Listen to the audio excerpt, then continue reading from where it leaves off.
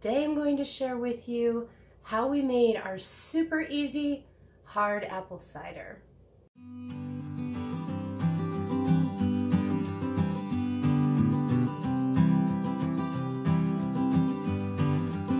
Thank God for coffee.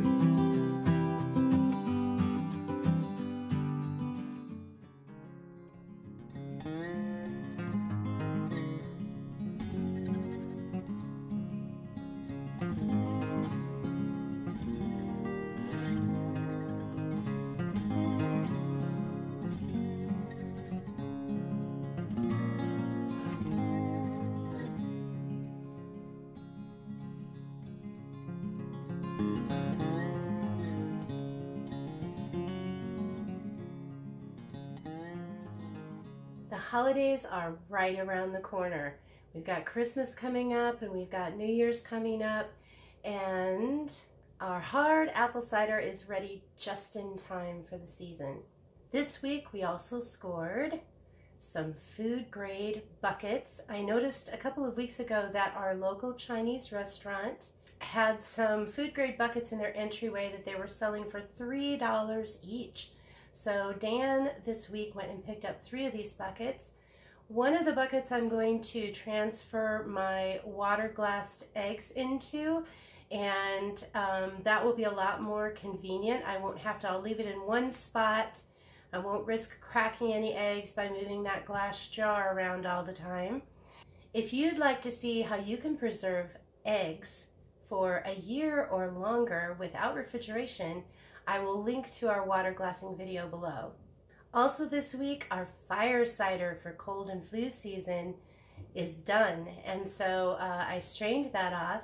And before we added the honey, we decided we wanted to give it a little taste test.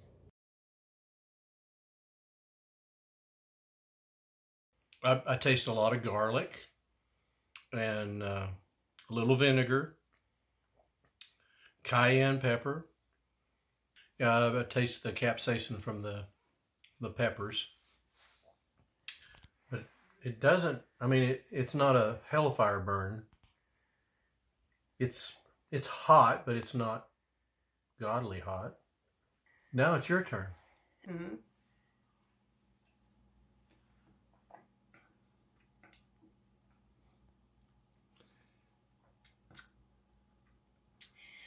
You said it was hot, but now real hot, but I don't know if you can see, but my eyes are starting to water. Don't cry, honey.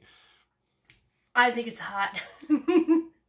After we tasted it, I decided that we need to go ahead and add that honey, and it did help the flavor a lot, but you get this really explosion of heat like up into your sinuses and down your throat, and I really think it's going to help us with our colds.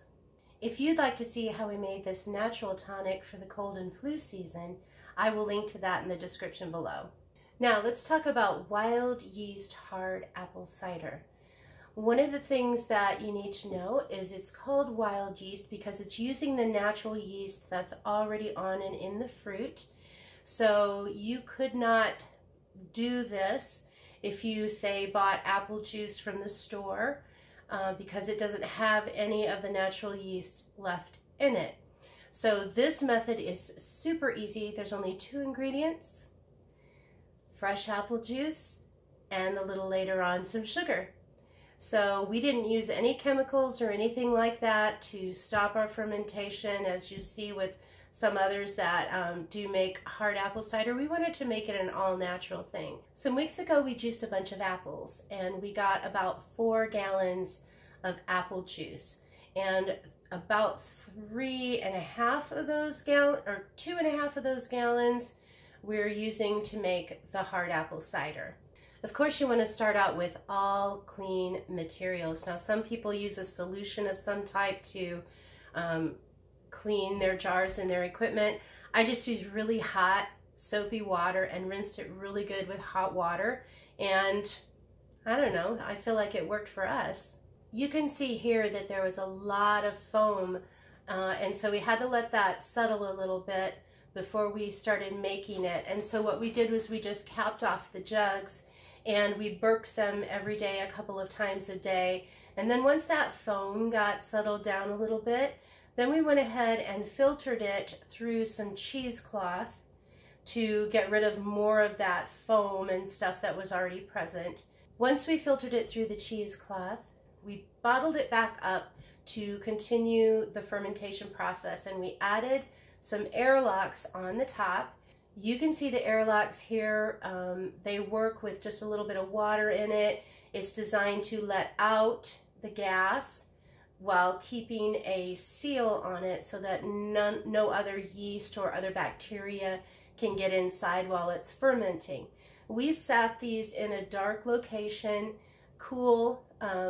We have a particular room in our house that we could keep the light off and keep the door shut. And so that's where we placed these. And we let them ferment for about 2 weeks. After 2 weeks, we pulled them back out and we went ahead and did another filter. And this time we filtered through a cotton dish towel, just a plain cotton dish towel. But we wanted to get more of the gunk off of it, and so that we would have a more clear apple cider. So we filtered it all through there into a bucket, a food grade bucket. And at this point we noticed that the flavor was really good. So we decided to go ahead and add some sugar for the final fermentation. We added 1/2 cup of sugar per gallon of cider. And then we just rebottled that, put the airlocks back on, and sat it back in the same location for another 3 weeks. When you're working with wild yeast, it's going to be a little bit different probably each time, but this time we noticed that there were hardly any bubbles coming into the airlock, like it wasn't letting off really anything at all after about 3 weeks. So we think the fermentation has stopped enough. One of the reasons you want to be pretty darn sure that the fermentation has stopped is that when you bottle it, pressure is going to build up in there if there's still active yeast, and you could have exploding bottles. We did not want exploding bottles. So what we decided to do was go, and really you can bottle it at any point in time because you can stop the fermentation. And I'll talk about that in a minute. We decided to go ahead and bottle this. Now, I do want to mention something here. There's a tool that you can use called a hydrometer. If you'll notice on this hydrometer, there's a lot of different numbers. The main one you want to be concerned with is the 1.000.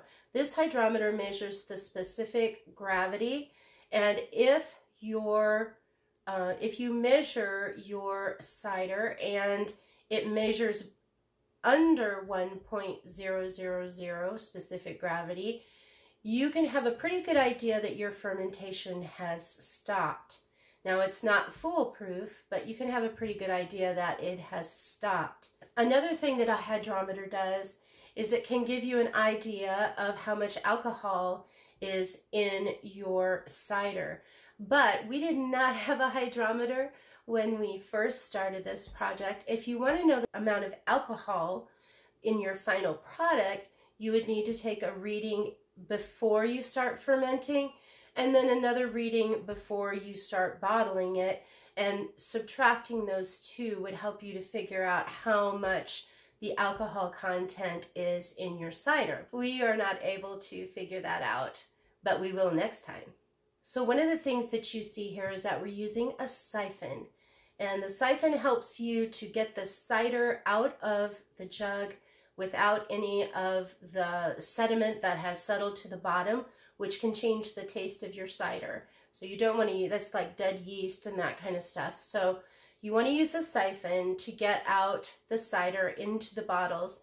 And you'll see here that Dan is siphoning out the cider, and I've got the bottle up on the counter because we wanted you to be able to see us bottling the cider. But if we had the bottle lower than the jug, then once Dan pumped this and started the cider flowing through the siphon, then he wouldn't have had to pump it anymore. It would just automatically flow through there.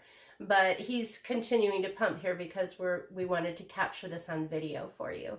Another thing you'll notice is that we are recycling some bottles. The bottles that we're using are from a mineral water that I have in the past drank quite a bit of, and we've saved the bottles and the boxes, but also notice that these are clear bottles. These are clear 12-ounce bottles. What you would want to do if you were purchasing some bottles, the ideal thing would be to have a dark bottle, because the light that can get in there in the bottle will degrade your cider more quickly. So what we decided to do is just fill the clear bottles and then keep them in the box so that they would still have a dark location. Once our bottles were filled, we went ahead and capped them off. And any of this stuff can be purchased online. I just bought a bulk bag of standard size bottle caps that I knew were going to fit on the bottles that we were using. And of course you want everything to be clean. So I went ahead and washed those in really hot soapy water and gave them a good rinse. Now, to make sure the fermentation had pretty much stopped, because again, we don't want exploding bottles, after about 2 days, we went ahead and opened one of the bottles to see how much carbonation it had.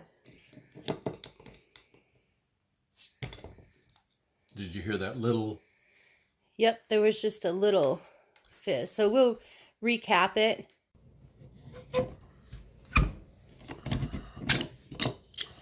I want to set that one in the corner, so we don't do that one again. It didn't have a lot of carbonation at all, and so we decided to let it sit again for a couple of more days and check a different bottle to see what kind of carbonation that one had.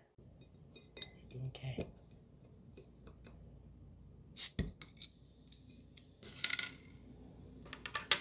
I don't see any bubbles, do you? Mm-mm. It's about the same as last time. Mm-hmm. So you think we're good to just leave them now? I do. All right, we are done. If we find that when we open a bottle, it's getting to be a lot of carbonation, like there's a lot of off-gassing going on, what we'll do is we will burp the bottles, recap them, and then we will do something called pasteurizing. And I saw this on a forum, and I think it's a really natural way to stop yeast fermentation. Yeast dies at 130 degrees, raising the heat to 130 degrees. At 190 degrees, it starts to affect your alcohol in your finished product. So what you would do is you would fill a pan with water, enough to go up past whatever the amount of cider is that you have in your bottles. Heat that water up to about 180 degrees. Turn the heat off, because you do not want heat against the bottom of the pan and your bottles resting on the bottom of the pan. It's just like canning. You don't want bottles to explode. So you would turn off that heat, put the bottles in, put a lid over it, and let that set for about 10 minutes. And that should stop the yeast from being active.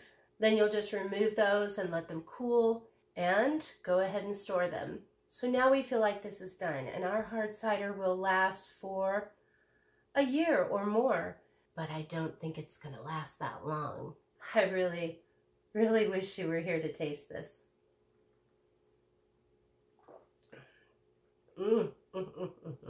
Delicious. Thanks for being here with us today. And if you've gotten any value out of this video, please consider subscribing to our channel, and also hit that like button. It really helps us out a lot with YouTube. Have a great week, and we'll see you next time.